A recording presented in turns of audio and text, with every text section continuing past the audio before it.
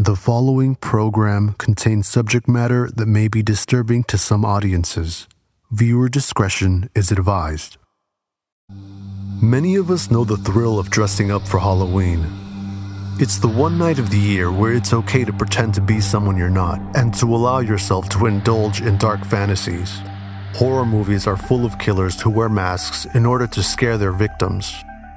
The masks are scary, not just because of what they show, but also because of what they hide. They conceal the killer's true identity and intentions. The masks remove their humanity. But masked killers aren't just the stuff of fantasy in Hollywood movies.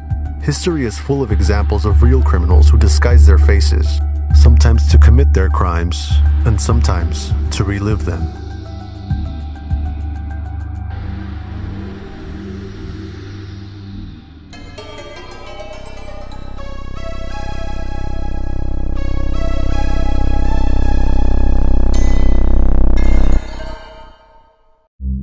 In 1960, on the small island of Jersey, a small boy wakes up in the middle of the night to see a dark figure standing over the edge of his bed. He can barely make out a man's face in the moonlight, and he's horrified by what he sees. The man appears disfigured, his hair is unkempt, and his eyes are hollow. The man is Edward Paisnell. He's wearing a disguise that consists of an old tattered rubber mask and a woman's wig. Paisnell brutally sexually assaults the boy.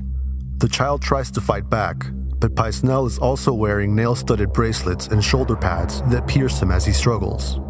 This scenario repeats itself for 10 years, as Paisnell assaults young boys and women by breaking into their homes while dressed as what the locals nickname the Beast of Jersey.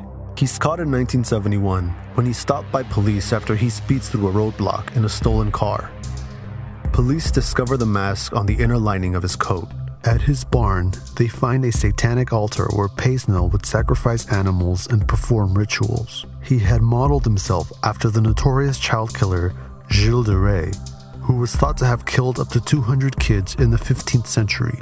Paisnell is charged with 13 counts of rape and sodomy and sentenced to 30 years in prison. Although he was never charged of any murder, he has been linked to unsolved missing children's cases, as well as the murder of a woman in 1966.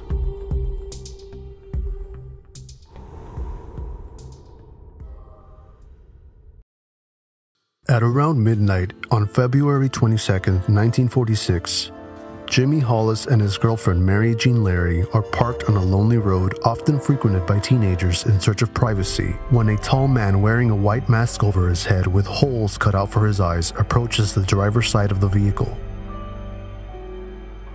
The man points a gun at Hollis and orders the couple to get out of the car. He tells Jimmy Hollis to take off his pants and then strikes him twice in the head with a blunt object, knocking him unconscious. The man asks Mary to give him her purse, but she tells him she doesn't have one, at which point he also strikes her and proceeds to sexually assault her. He penetrates her with the barrel of his gun. Mary manages to get up and run away. She eventually reaches a house and is able to contact police. Both Mary and Jimmy survive the attack, but subsequent victims of the Phantom Killer are not so lucky. Over the course of 10 weeks, the Phantom kills 5 people and wounds 3 others. The murders send the town of Texarkana into a state of panic, many of the residents even going as far as packing their belongings and moving away.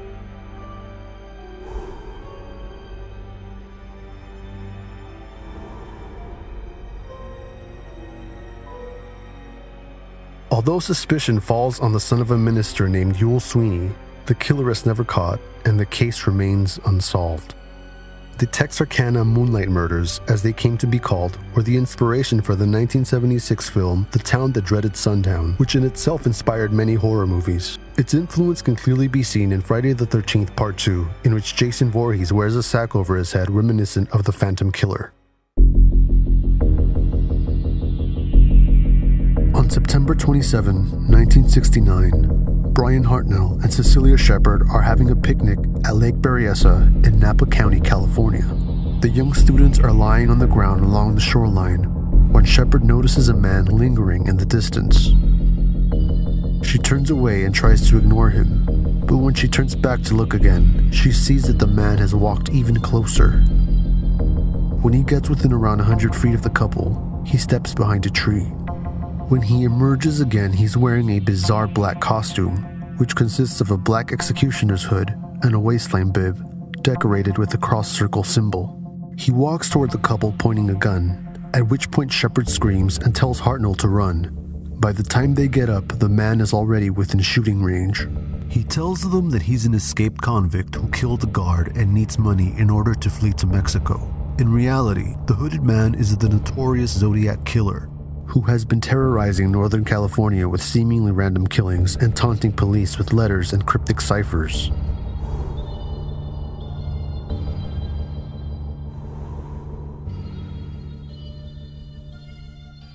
The Zodiac forces Shepard to tie Hartnell up using plastic clothesline. She does as she's told, and then the killer ties her too. Believing that they are being robbed, Hartnell tries to reason with the Zodiac and asks him if his gun is really loaded. The Zodiac takes out the gun's clip to show Hartnell that it is, and then proceeds to stab the couple.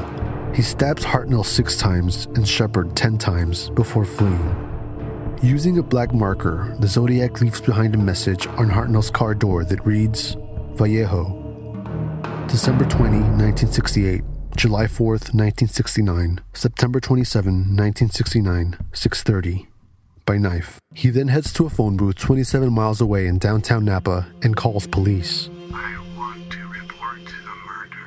No, a double murder. They are 2 miles north of Park headquarters. They were in a white Volkswagen Carmen Kia. I'm the one who did it. The couple is still alive by the time that they are ushered away by an ambulance, but Cecilia Shepard dies 2 days later in the hospital. Interestingly, it seems as though the attack at Lake Berryessa is the only time that the Zodiac wears a costume. The Beast of Jersey, the Phantom Killer, and the Zodiac are examples of criminals who use masks either to hide their identity or to terrify their victims. But masks have also been used by killers for other means. A teenager from Plainfield, Wisconsin is visiting the home of his neighbor Edward Gein when he notices what look like human heads on a counter. Gein claims they're shrunken head relics from the South Seas that were sent to him by a cousin who had served in World War II. The teen tells the townspeople about what he saw, but they have a hard time believing his story until 2 other men visit Gein's house and see the heads for themselves. Still, they dismiss them as Halloween decorations, and no one contacts the authorities. Kids in the neighborhood begin to refer to Gein's home as a haunted house, and sometimes they dare each other to peer into the window to catch a glimpse of the shrunken heads.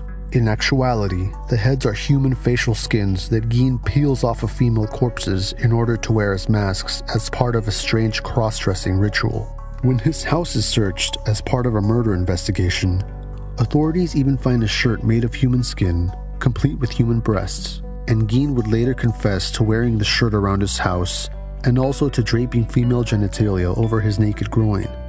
Police learn he's obsessed with the idea of becoming a woman, in large part due to an unhealthy obsession with his dead mother.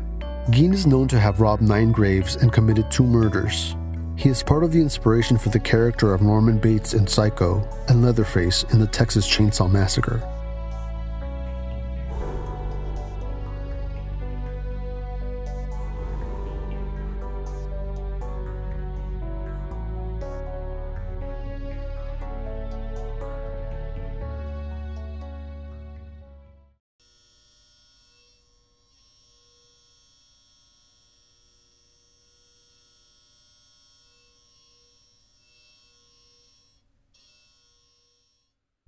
"40-year-old Dennis Rader is spending time in his parents' basement taking photos.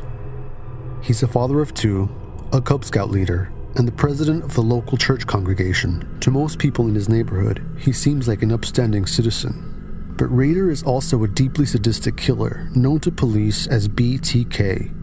By 1985, he has already killed 8 people, most of them by suffocation or strangulation. While alone in his parents' basement, he relives his murders by posing for photos while dressed up in his victim's clothing and wearing a plastic mask of a woman's face.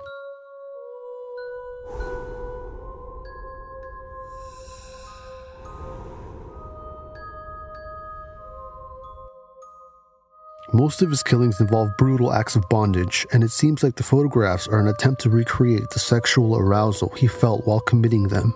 Sometimes he travels to motels for the photo shoots, other times he does them out in the woods.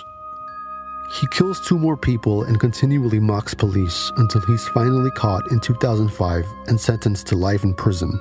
Although all these killers use masks for different reasons, they terrify us because they call to mind our fear of anonymous death, or they remind us that our identities are fragile. You may think you know your neighbors, but the masks we all wear can be deceiving.